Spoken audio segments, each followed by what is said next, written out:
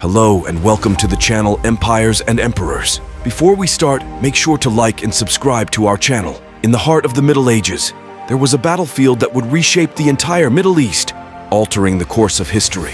This pivotal moment unfolded during the late 11th century at the Battle of Manzikert in 1071. Picture a vast and rugged landscape where the Byzantine Empire and the Seljuk Turks clashed for supremacy.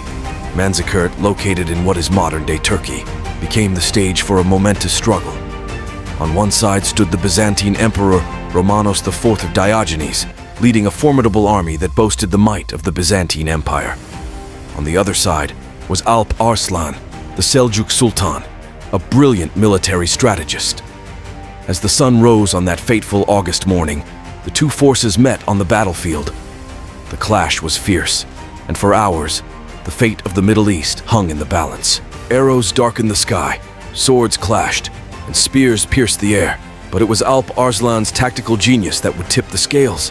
In a clever maneuver, Arslan sent a small contingent of his troops on a flanking mission, encircling the Byzantine forces. As Romanos IV Diogenes and his men were caught off guard, the Seljuks closed in, and chaos ensued.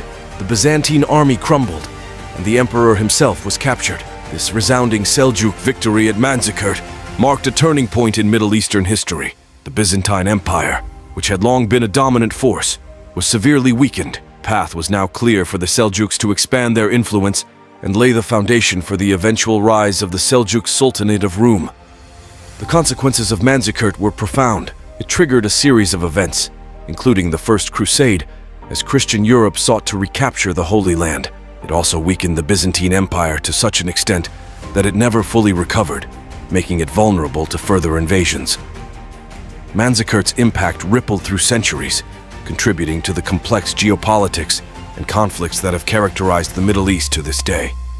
It serves as a poignant reminder of how a single battle in the heart of the Middle Ages can alter the course of history, forever changing the shape of a region and the destiny of its people. Thanks for watching, history enthusiasts in history.